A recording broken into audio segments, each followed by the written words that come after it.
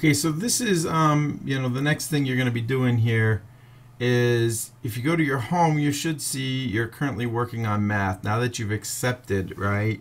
So this is an old account of mine actually. I don't know how many years it's been, several now.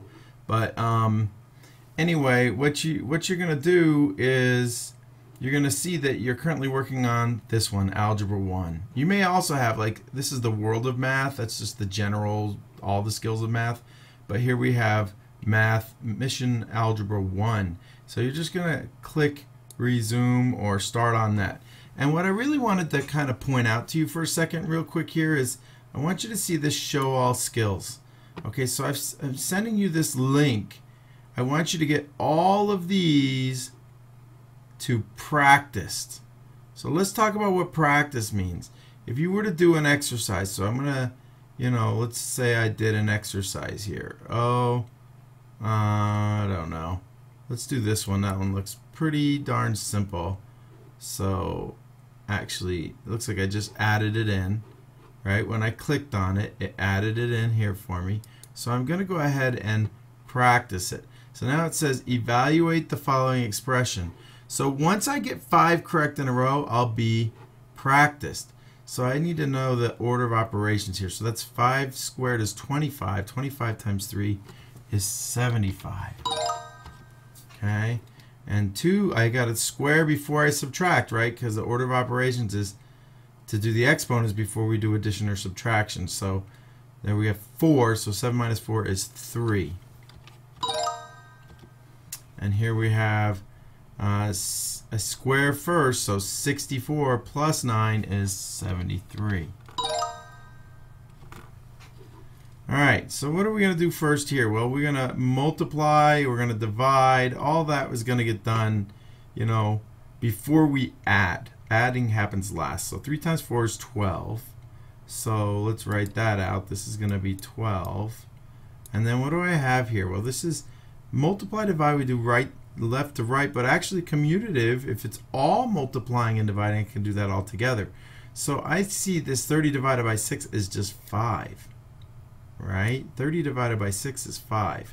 So 3 times 5 is 15. So now when I add 12 and 15, I get 27. So now I'm going to go 9 plus 4 times 1. 4 times 1. So 4 times 1 is 4. Alright, so 9 plus 4 is 13. Right? Oh boy. I gotta stop doing that thing. Look at that. 13. There's a funny button on this little mouse here. So now notice what it did. I started here at needs practiced, and as soon as I got 5 correct in a row, it moved me to practiced. So ideally, you would want to get all the way to mastered, but for me, I'm just wanting you guys to at least get to practiced. How do you get from practice to mastered? Well, you get to practice by doing 5 correct, or in some cases 3 correct in a row. You move up to level 1, level 2, and mastered by taking mastery tests. Those mastery exams that come up will push you from practiced up. Of course, if you make a mistake, it'll drop you all the way back down to needs practiced. So, this is good if you want to practice this. This is great stuff to do in the summer. It's also a sense of accomplishment. The idea behind moving from practice to here, see, I can practice again, but it's not going to move me up to level 1. And that's because there's this timer here. Okay? And after this time is gone, so 16 hours when it's gone, right? Then if I take a mastery test, this can show up on my mastery test, but just one time. And if I get it right, boom, I'll get what they call leveled up or moved up, okay?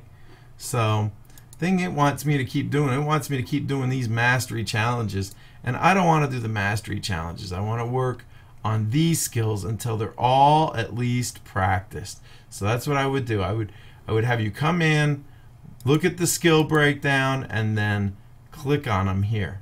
Okay? That's what I want you to do.